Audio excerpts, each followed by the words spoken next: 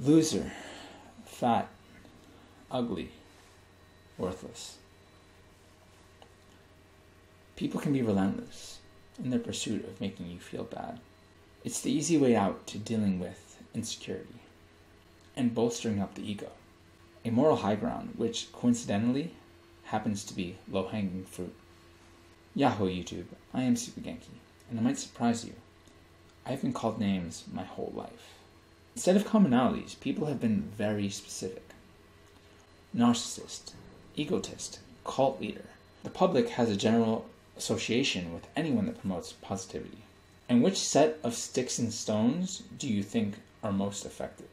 I would argue that it's whichever you feel most insecure about. I would be lying if I said positivity is not a wall designed to protect myself from criticism. And I think most of my walls, whilst immovable in some cases, aka being stubborn, are not impenetrable. It's when they fall that the sticks and the stones start to break bones. Because the words do hurt, and the purpose of the walls in the first place was to numb that pain. What is it then that tears down the walls? Specifically, negativity grounded in reality. I went through a barrage of emotions last week, and it really shook me to my core. I'm not always right when I make these videos, but I still try my best to be authentic. Someone I respect suffered a loss recently, and I cannot help feeling lost myself. I think the closer you are with someone, the more closely you are tethered to their experiences and emotions.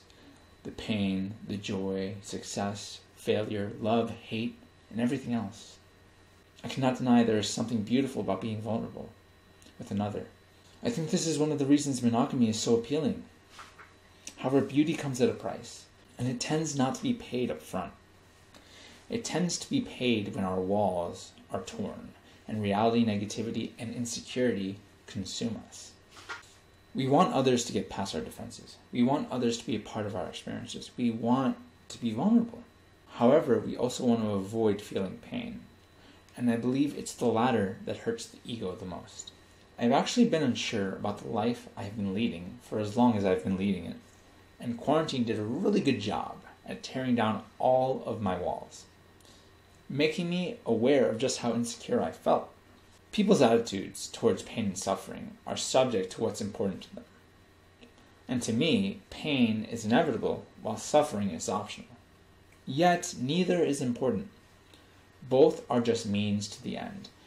And it is this thought that has led me to much hardship along the journey of my life. I've never truly accepted either as a part of my humanity.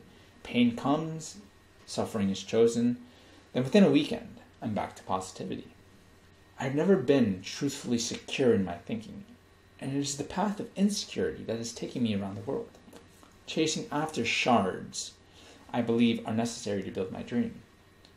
This path of an insecure person, I believe, is easier to walk than the path of a secure one, because a secure person must stop chasing after what they think they need to build a better life and just start building it.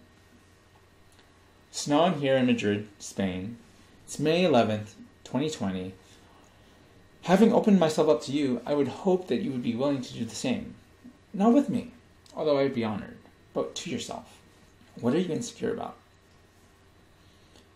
How are these insecurities warping your view of the world? Have you accepted them? Or are you in a perpetual state of denial, like I was? There's a mantra I would like to impart with you before you leave. 3 deep breaths. Take a deep breath in, and then upon exhaling, repeat, I am human. Take another deep breath in,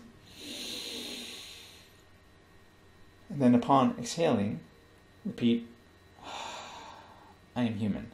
And finally, one more. And then upon exhaling, a little louder this time, repeat, I am human. Project your voice forward. This exercise is designed to keep you grounded when the emotions are flooding in, because humans are not superhuman. They are just human. And being human is pretty super. I hope this video helped YouTube.